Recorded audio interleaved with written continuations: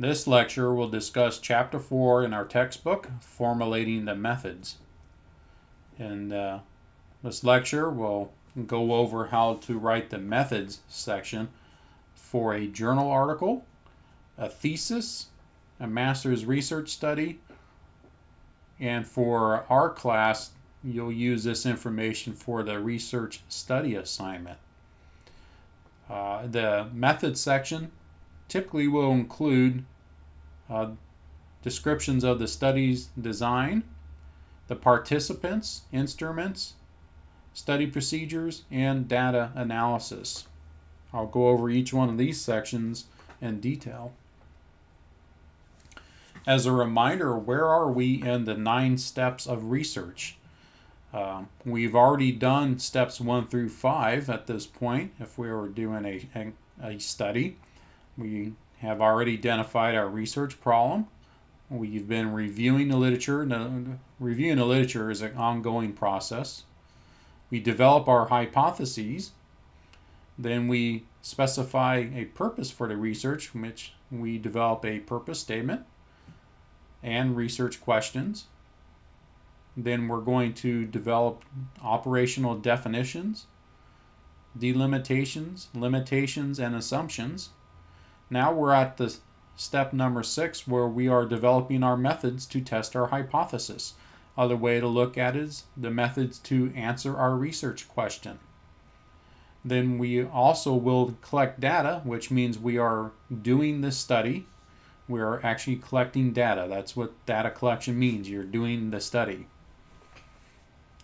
So if we want to explain our study to others, we have to write a paper and explain it to them. There's different sections that you'll see in journal articles. If you come across thesis or dissertations, you'll come across these types of sections in these papers. Some journal articles will not include the study design, but most of them do. It's good to know what kind of study methods or design did the researcher have in mind when he or she did the study. You specifically tell them this study used a quasi-experimental design, or was it a one-shot design? Was it a survey design? Was it a descriptive research? Was it correlational research? Again, we'll be talking about all those different study designs later in this class. So you need to tell the reader what kind of design was used. Then you also want to provide a description of the variables that were measured and tested, and real brief description of the instrumentation that was used. Again, we're going to have a description of the instrument later in this particular area for this for a paper. This section is real brief, couple sentences. It's not that long. It's just giving the reader the understanding what kind of methods or what kind of design that you use, and what were the variables and how were they tested using the instrument. It's sort of like an introduction. The next area is describing our participants. The participants are the subjects in the study. And we want to know the people that were involved. And most of the stuff that we're going to do in our research in the kinesiology area will involve people. We're not working on rats or mice. We're working with people, and we're trying to figure out how behavior has changed typically. If it's educational research, is there a knowledge? Has the education changed? If it's on any other things, again, and we're typically dealing with people, participants, subjects are the words that we use to describe the people in our study. What we want to tell the readers when we're describing these things, were there any special characteristics that relates back to the study, to our purpose statement, to our problem, to our the reason why we did this study? What's the age of those subjects? What's the mean age? What gender did we have? Well, we have male and females. How many males? How many females? What was the average age of the people in the study? Did we classify them in a particular area? Was there one group that was training and the other group wasn't training? Did we have a group in a control group versus an experimental group? Were there subjects that were more experienced than the other? So it's just we want to tell the reader any specific special characteristics about that group of subjects that were in our study. We also need to tell the reader how many subjects there were. There was a total of 259 subjects in the study. We also need to tell them how we went about getting these subjects to participate in our study. That's called recruitment. And in a later part in this class, I believe it's covered in the statistical section of our class, we'll talk about the sampling procedures. We talk about how we have a population and then we pull a sample out of that population. There are different ways to pull samples from a population, and we need to describe our sampling procedures with doing that in this particular section of the paper. We also need to tell the readers how we protected the participants from harm. Later podcast, you'll read in the chapter 5, but also listen to the IRB procedures and how we protect human subjects and different ethical issues with dealing with humans, because we want to make sure that they're safe. We need to make sure that they're safe before they start participating in any research study. After we describe the research design and describe all our participants, if we are using any kind of instruments, now an instrument is anything that we use to test our subjects. So that can be a weight scale, it can be a vertical jump thing, whatever that thing's called, the vertical jump jumper measuring thing. I can't remember what it's called. It can be dumbbells, it can be surveys, it can be blood tests. So it's anything that we're using to measure subjects for our study.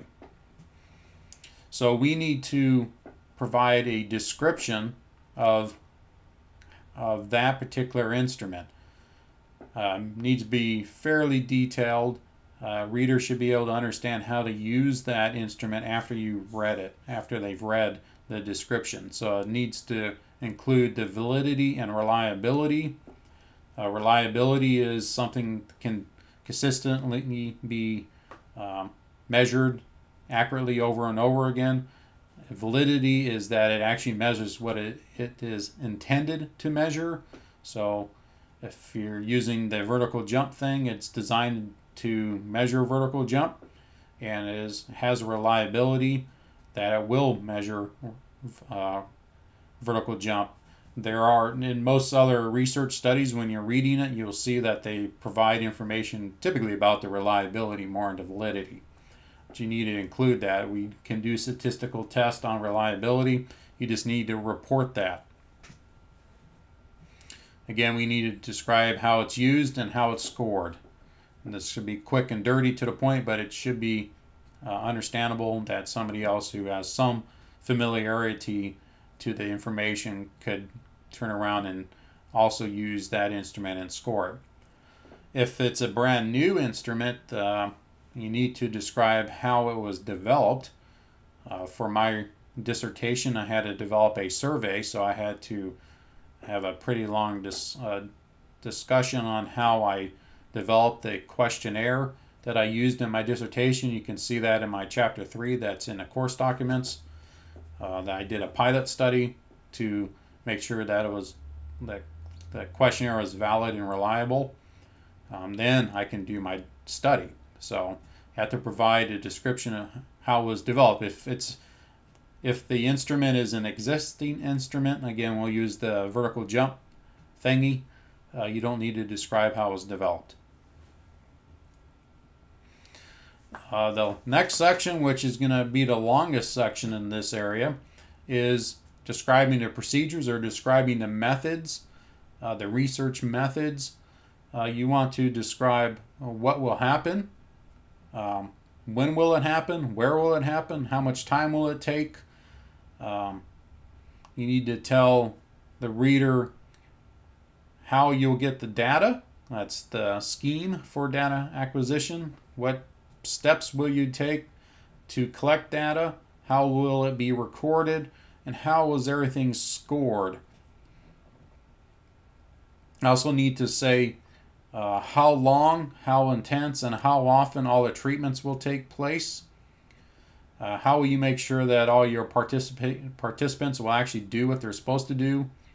We'll talk later in the class about internal validity. How are you going to make sure that the participants aren't messing up your study by doing extra? If, say, we're testing strength gain with doing biceps curl, how do you know that they're not going out and doing more exercises than what you want them to do if they're in the treatment group? So describe what will happen and how you will plan the treatments or the experiment, or if it's a survey, how will you plan all that? How are you going to get all the surveys out? How will you recruit the people to do the survey? All those type of things. The big thing is when it's been the procedures are written, another person should be able to reproduce the study just by reading that section. The people who are reading should have basic understanding of research methodology, and so they should be able to read it and then reproduce that study by just reading your section in the research methods section or the procedures section. The last section in the methods part is describing data analysis. You need to tell the reader what kind of statistical test will be used, what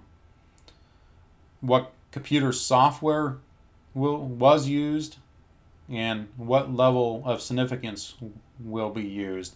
So in the class we'll discuss statistics, and then the level of significance will hopefully make sense after you go through statistics. That's the 0.05 level of statistics. The hypothesis was analyzed using the t-test or the ANOVA test. When you're reading journal articles, you'll see all these things. Right now you may not understand any of that stuff. Hopefully after you read the textbook and go over the statistics podcast, you'll have some understanding of that. But you just need to report what kind of stats were used. The computer software is typically going to be SPSS, and we'll get into that a little bit more when we get into the stats section. Again, you're just reporting how you collect all this data, how it's going to be analyzed. Hopefully this has been helpful for you to understand the methods section of a research paper or a journal article, because they should have all these components within them.